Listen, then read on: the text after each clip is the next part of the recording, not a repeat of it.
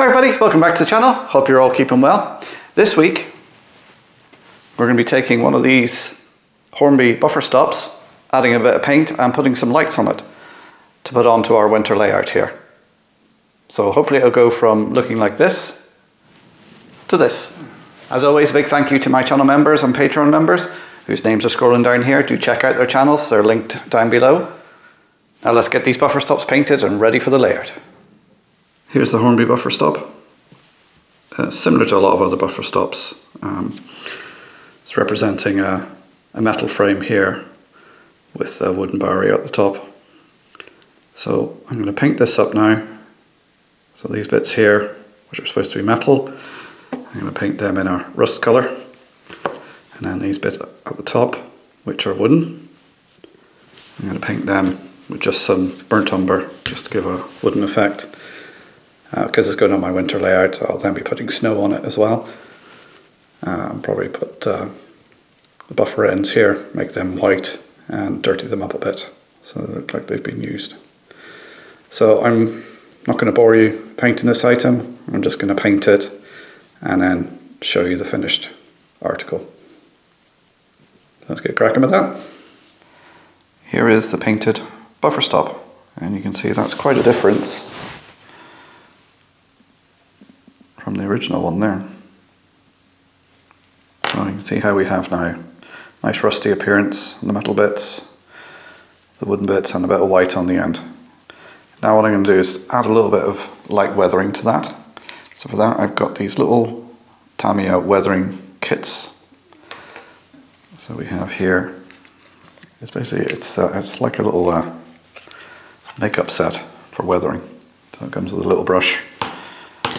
I've got two of them here.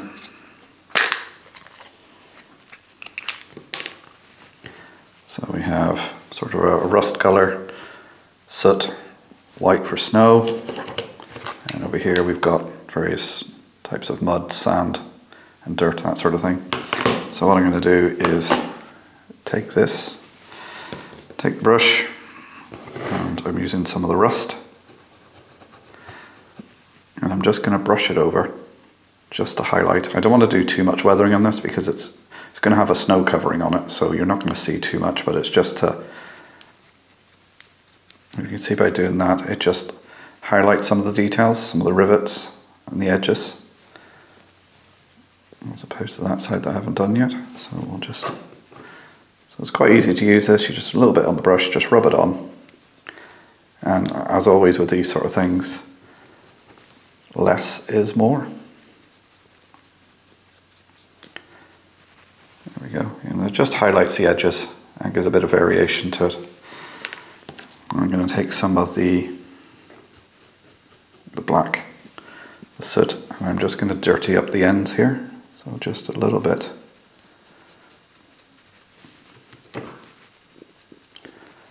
Just to take the gleaming white look off them. And there you can see a little bit of dirt on there just adds to it. And then finally I'm going to take some of the light dirt down here. And I'm just going to put that along the bottom of the buffer stop there, just to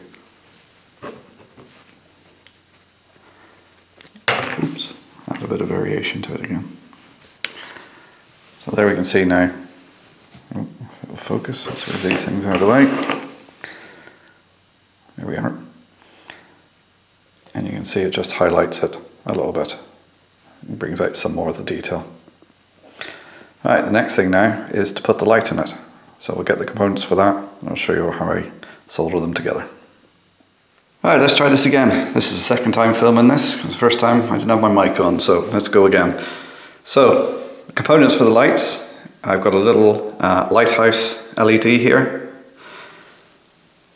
You can see how it's got the shape of it there, so I can push it into the hole on the buffer. And you can see how the legs are different lengths, so the longer leg is the positive. That's what you need to remember. And of course we're going to use a resistor. This is a 4.7 kilo ohm resistor, because I run a 12 volt supply, and if I ran 12 volts straight into this, it would just blow. So this reduces the voltage and the current so it doesn't blow. And then also we'll be using some of red and black for positive and negative wire. So I'm going to cut the wire, I'm going to tin the ends, and then I'll show you soldering these components together. Here you can see I've laid the components out now. A little bit of blue tack to hold everything in place, just makes it easier when you're soldering. Now normally when I do LEDs, I would put the resistor up here, but because this is going into a buffer stop, and you'll see why in a minute, for feeding the wires through, I'm going to put the resistor at the other end of the wire before it gets connected to the bus. So we're going to solder these in now. As I say, I've already pre-tinned the ends, which is basically just a bit of solder on the end of the wires. Now I'm going to put a little bit of flux just on where I'm doing the soldering. It'll just help the solder flow. Remember, when you're doing soldering, try and do it in a well ventilated area. As you can see, these can give off toxic fumes. I am using lead solder. So we're just going to put this in and get solder on the tip.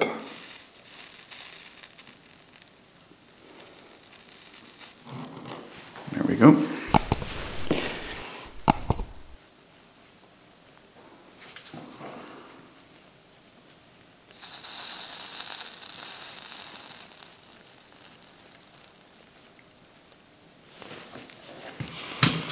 Clean off the soldering iron tip. There we go, that should be it.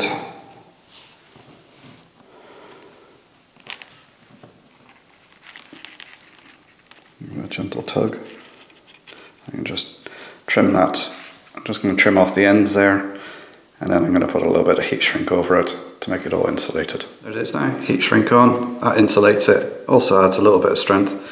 We're going to fit it into the buffer stop now, and then we'll solder on the resistor after it's fitted. So we've got the buffer stop, and quite simply we've drilled a 2mm hole there. These are 2mm LEDs, and we just push it in through the back.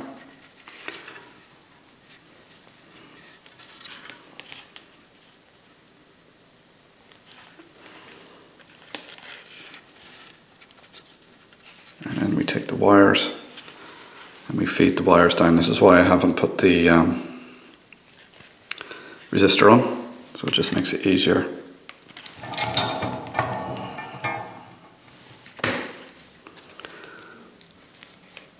To feed the wires down. You just have to be a little bit careful with this, that you don't break the legs off the LED.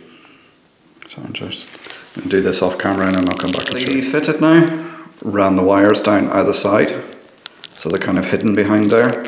Just need to put a little bit of black paint on the LED here just to stop any light bleed. I'll put a couple of links down below for the LEDs and the resistors so you know what you're looking for. But it's just a 2mm hole in there, pop it through, the light will shine through there. So say a little black paint over there to stop any light bleed. So we'll just go and fit this in place now, and then we'll add the resistor onto the leg there, onto the red, and we'll get it connected up and see it work. It is in place now, all lit up. And you can see I've painted over the back of it there so there's no light bleed. So it's quite an effective little buffer stop with the light in it. Painted up. Looks a lot more realistic than the original one. So what I'm going to do now is I'm going to put a little bit of glue on the top bits here and sprinkle some snow on, as this is my Christmas layout and it needs a little bit of snow on it. So I'm going to do that, and then I'll just come back and show you when it's complete. There we go, the snow's on it now. Just a little dusting there just to give the winter effect for my Christmas layout. Again, that's just Mod Podge glue and then the Woodland Scenic snowflake just sprinkled on top. So there we go. That's how I do my buffer stops. There we go, buffer stops in. This is a nightmare video to make. Mics failed, soldering iron broke, some of the LEDs broke. It was just a nightmare. What should have been a little 10-minute job turned into about a 3 or 4 day event. So Please hit that subscribe button and the thumbs up for me, please. Say this was an epic video to make. One that should have been quite simple, turned out not to be. So I'll pop a video here and here, so you can keep watching. As I say, don't forget to hit that subscribe button, give me a thumbs up. Leave any comments or questions down below. I love hearing from you guys and helping you out wherever I can. Do check out my live streams I do every Thursday. If you've got a question, you can come into the live stream. If I can't answer it, somebody there will. Don't forget to check out my channel members, and if you'd like to become a channel member or Patreon, details are down below. Very much appreciated. So as always, thanks for watching. I'll see you next time. Bye for now.